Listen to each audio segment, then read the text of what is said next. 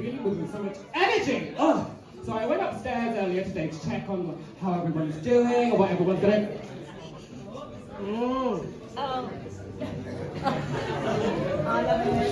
There's a rule here. Or whatever. And at most nights, while the show is going on, you know we have an interval, it's coming up, but it's not yet. So when someone is talking on stage or someone is here, because this is a very hard job to do, please be quiet and respectful.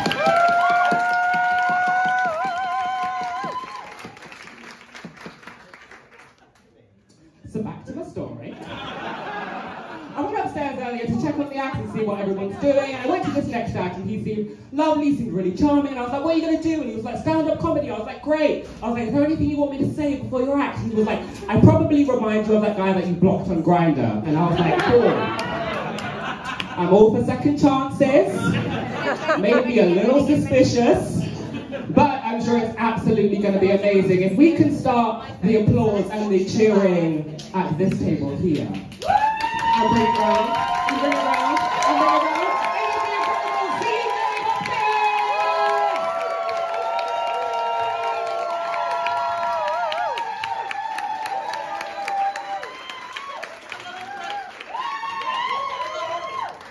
Thank you very much, thank you very much. Good evening, everyone. My name is CJ, and I would like to tell you a story, if I may, quite a traumatic story about my first experience at a gay sex party in London. I'm going to lower the tone, I'm just going to put that out right now. Okay, now, just so you know, sex parties are not really my normal place I would hang out. I get very anxious at parties. I get very anxious during sex. So the combination of two, not a good idea for someone like me, but I like to class myself as a FOMO-sexual, which means I fear missing out on having sex more than I enjoy actually having it.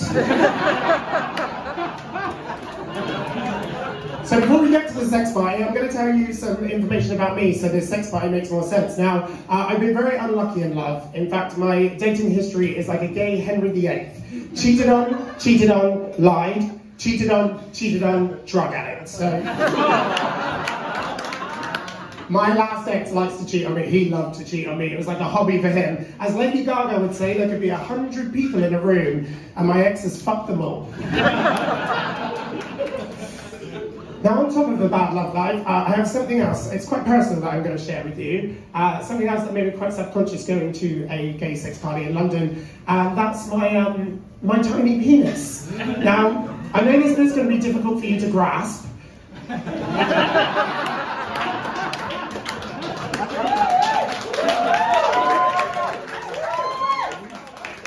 A little bit more about me. I've always struggled to fit in with other gay men and fit into them. A lifetime of insecurities about my size. If people ask, are you a grower or a shower? I just say, no. I had a circumcision at the age of 20, which I like to refer to as my penis sale, as they took half off. So, and luckily though, I'm part of the most accepting and least judgmental community that there is. The gay male community. Go us. Yes, the gay male community, where we keep streamlining any source of communication just to go for instant gratification. The gay male community, where apparently an acceptable form of saying hello is the dick and/or whole pic. It's not. Let me tell you this about a tasteful nude. A tasteful nude can be great when it's consensual, when it's agreed upon, right time, right place. I was at work the other day, and a stranger on Instagram sent me a message of their hole directly after they finished having sex. I know, I didn't think it was a good idea, or as I like to refer to it, a prolapse of judgment.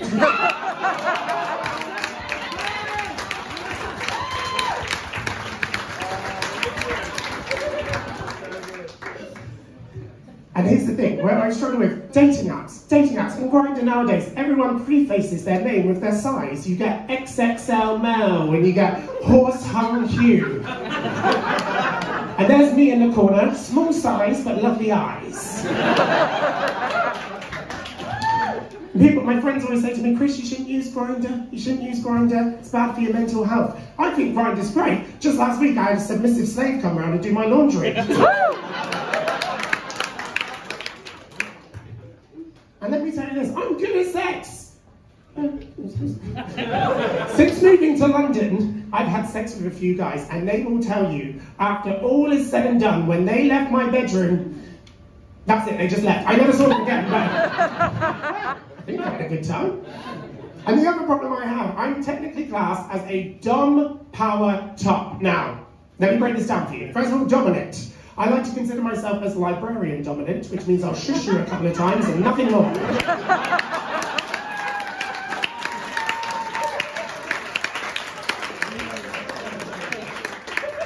Second word, power. I have the power, I just don't have the tool. It's like being a professional chef of an easy bake oven. I have a ton of energy and a diminutive size. Do you know who I am? I'm the Scrappy-Doo of anal sex. So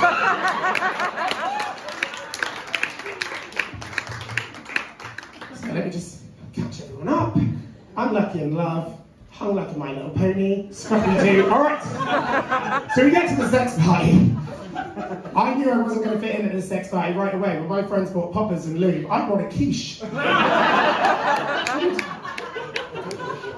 I start my journey in the kitchen where I go to preheat the oven. And a man with a gurney jaw comes up and he's drooling, and I don't think it's over my baked goods.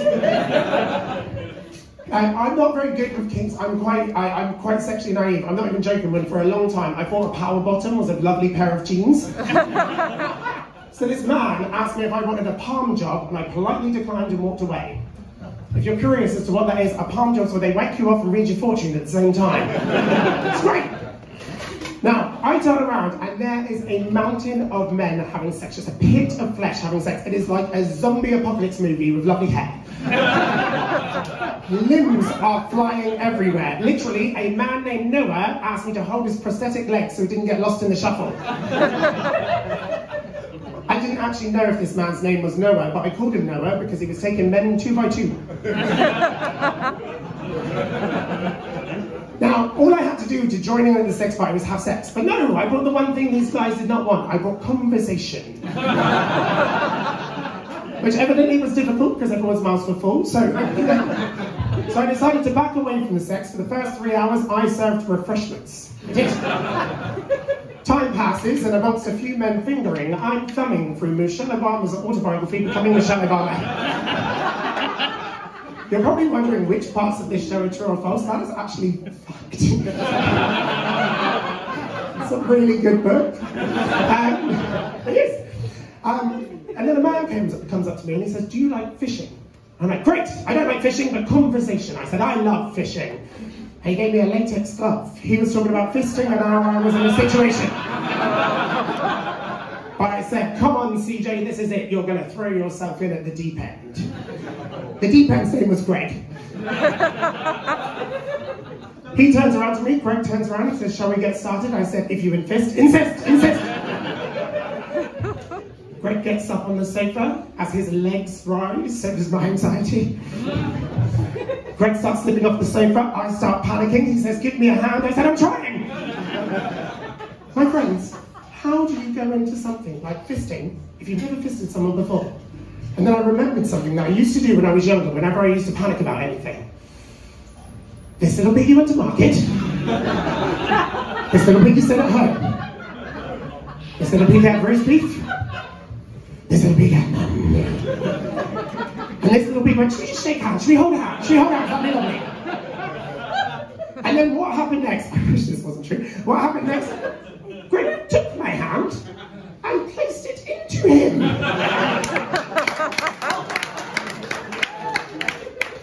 Don't applaud that. Traumatic experience. So I didn't really quite know what to do. I couldn't look. So I came up with a scheme. I came up with a method. I'm quite creative. So I was like looking back, and do you know when you leave the house and you forget your keys and they're on the table? So you reach back through the door and you just rummage. I did that.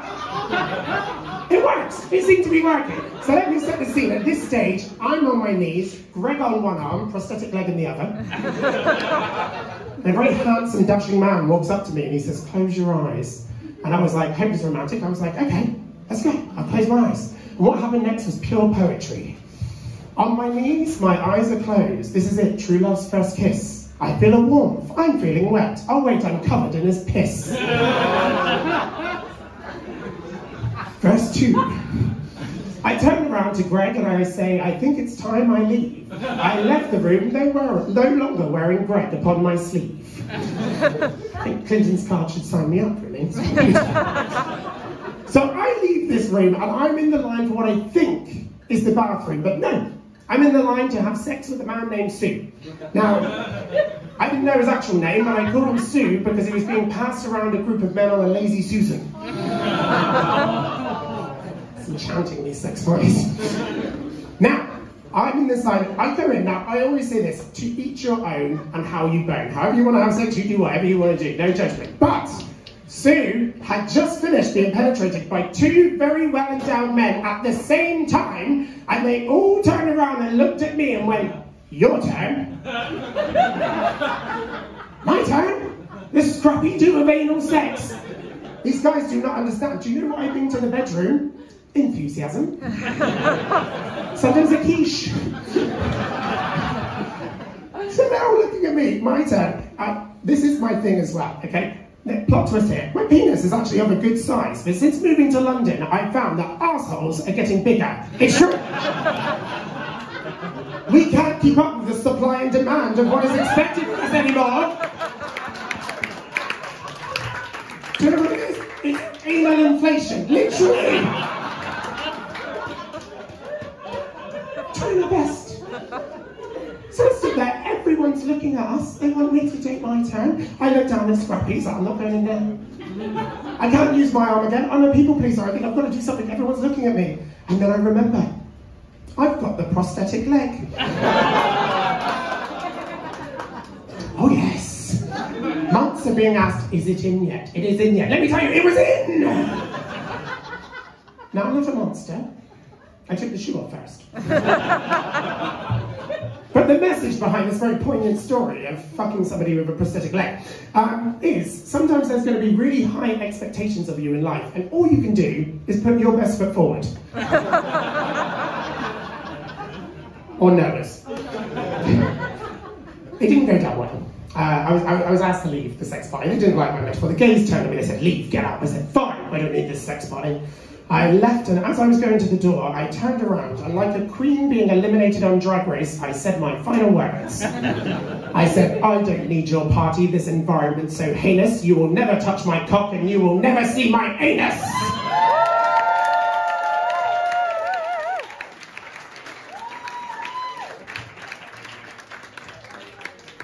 Clinton's stuff. Now, I'm about to finish my beautiful Disney tale, and thank you for following me on this tale. I will say this, on a serious note, I'm very new to stand-up comedy, and my dream at the moment is to do a one-man show, and luckily this sex party was quite traumatic. I haven't got to the dark room. There's a lot of this story still to go. So if you'd like to follow and support, please follow me on my Instagram. I am the CJ Hopkins, C for cock, J for jockey, Hopkins, right there on Instagram. I shall be putting up sets and doing all my stuff. Please come.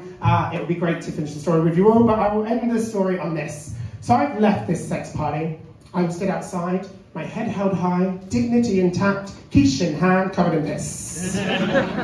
A young man is walking towards the sex party, and he looks at me and he says, excuse me, sir, does it cost anything to go into that sex party? I turned to him and I said, I don't know about you, young man, but it cost me an arm and a leg. Thank you very much, thank you.